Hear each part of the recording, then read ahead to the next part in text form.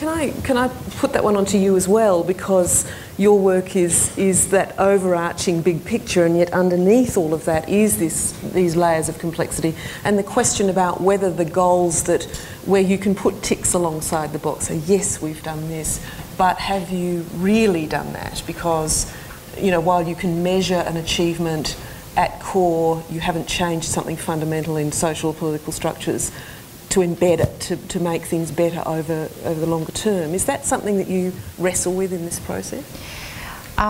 We do every time, and every decision will be assessed against, you know, the complexity of the problems. There is no easy answer to those questions. There is the Paris Declaration, which is a commitment from all countries to align their assistance with the priorities of countries, of national governments, of a commitment to better harmonization of aid among donors, etc. And this is something that countries, developed countries, have committed to. Having said that, one has to recognize that there are extreme cases, that, like the ones that have been mentioned here, where, you know, in good conscience, you ask yourself whether this is something that, this is a direction in which you want to go to. From the perspective of United Nations, governments are responsible to their own citizens, and this is the process that one would have to enforce. Development is about the strengthening of institutions, national institutions, and about accountability to the citizens. And part of the effort is perhaps to strengthen that process of citizenship, participation, and accountability of governments to their own national processes. And there is a lot that can be done in that direction, and there is a lot that countries are doing in that direction. Even in the most difficult countries where issues of governance are really challenging, there is always mechanisms to deliver aid in a way which is effective and in a way that will make a difference to the vulnerable out there.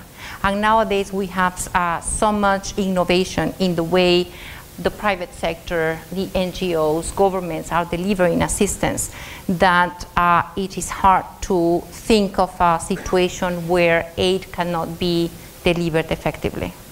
Thanks, Jana. Kevin, can I just ask you to reflect on that too? Because I know that, and I don't want to put you in a difficult position with any particular country, but I know a certain country to our north is very vexing on all of these issues. It's really a very good example of these complexities, isn't it? Japan's not like that at all. If the economy keeps going the way it is, it may well be. But Papua New Guinea, of course, you've said things in public standing alongside Michael Samare about some of the very tough issues to do with development assistance to his country. Let me so put it in these terms. One, life's not perfect. If we waited for the perfect, it would permanently destroy doing that which is good. It's simply like that. Life's an imperfect institution, and so is the enterprise in which we're all engaged in here. And if we waited for perfection, we would do nothing. That's the bottom line. Secondly, bearing in mind what's just been said, though, about how you achieve, the optimal outcomes in countries given all the constraints, here are some principles. One, the Paris Declaration's principles are maximum harmonisation between our development objectives and the development objectives incorporated within national governments. Two, to maximise aid coordination with all donors. And three, one of my own, is to maximise measurement while recognising, as has been said before, the impediments which underpin measurement. But some measurement is better than no measurement. Let me just go through those three and how we've sought to apply them in a region very close to us. 25% of Australia's ODA goes to the Pacific Island countries. That's a large slice of cash each year. That's more than $1 billion. And it's not just PNG, it's the other Pacific Island countries, 13 of our nearest neighbours.